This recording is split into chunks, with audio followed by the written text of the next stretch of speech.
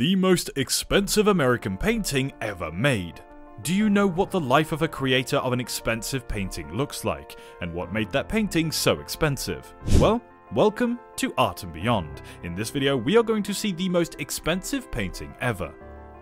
The striking painting by Jean-Michel Basquiat that broke the record for the most expensive painting American piece ever sold at auction sent shockwaves across the art community. According to Nate Freeman of Art News, the untitled 1982 artwork sold for an astounding $110.5 million following a heated bidding battle that had the audience at Sotheby's in New York shouting aloud in disbelief. The frowning skull is depicted in the work Untitled in frantic strokes of red, blue, and black. It's typical for Basquiat's body of artwork, which consists of gritty, vivacious pieces that are meticulously packed with imagery and symbolism. Untitled announced Basquiat's entrance into the exclusive realm of art. He was a relatively obscure graffiti artist living in New York in 1982 when he made the piece. But as an art historian Jerry Saltz told the NPR's Lulu Garcia Navarro, Basquiat was set to become possibly the only artist of color active in any element of the art world at the time. The artist had a bright but brief career. At the age of 27, Basquiat overdosed on drugs and passed away in 1988.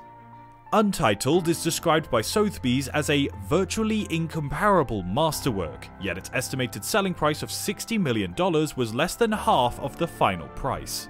Freeman claims that just two bidders were competing for the artwork. The picture was purchased by a Japanese businessman, Yasuko Maezawa, 41, after a 10-minute auction.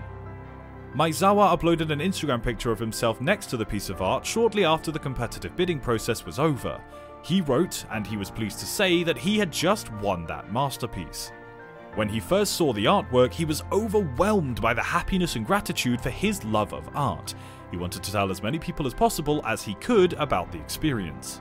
In 1978, when Jean-Michel Basquiat visited New York, the city was bankrupt, had high crime rates, and had low rent. Everyone had a creative talent, and everyone would succeed. People believed Basquiat to be a ghetto-born, ignorant graffiti artist with an almost magical talent.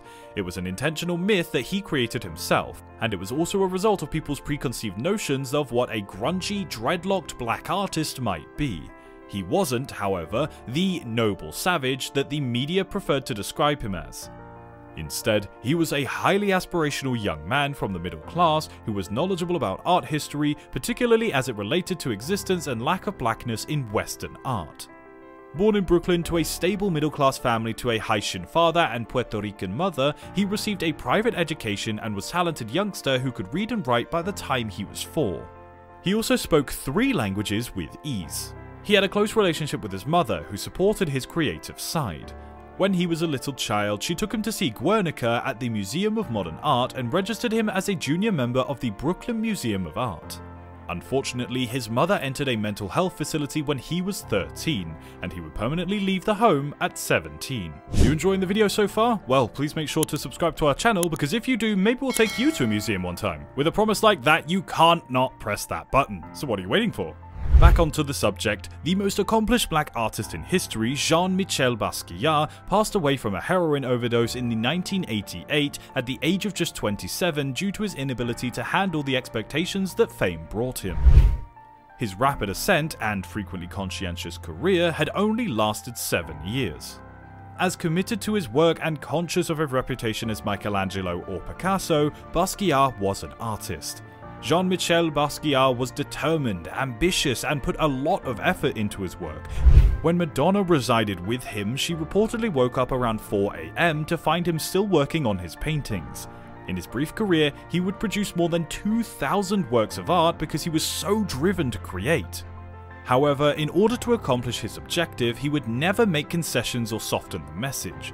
His direct and savage paintings are inspired by the issues that African Americans in the US experience. They still prove true now, just as they did years ago.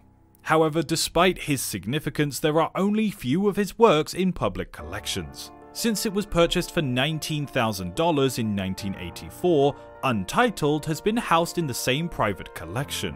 When it was put up for auction in 2017, it fetched the highest price ever paid for a piece of art, $110 million by an American artist, not only a black one, including Andy Warhol. His life and his art were intricately connected. When he was just 7 years old and playing on the street, Basquiat was struck by a car and severely injured, necessitating the removal of his spleen. His mother purchased him the textbook Gray's Anatomy, which he memorized as he recovered. Anatomy would eventually take on a key role in the artist's work. His depiction of human skulls are where this fixation is most striking and memorable. These are the ancient slave skulls that have been plundered by the Western art for so long, together with the Haitian voodoo dolls as the prehistoric African masks. The beginning of Neo-Expressionist movement, a returning to painting, and the reappearance of the human figure would all occur through Basquiat's career. And this unfiltered and potent image would herald the emergence of the young, essentially unknown artist as one of the movement's key protagonists. But with that all said, that is all for today, so what do you guys think is interesting about these pieces of artwork? Let us know in the comment section below. Make sure you subscribe to our channel and please give us a big thumbs up. It really helps the channel to grow and we'll keep coming to you with new interesting content. But that is all for today, so we will see you in the next video.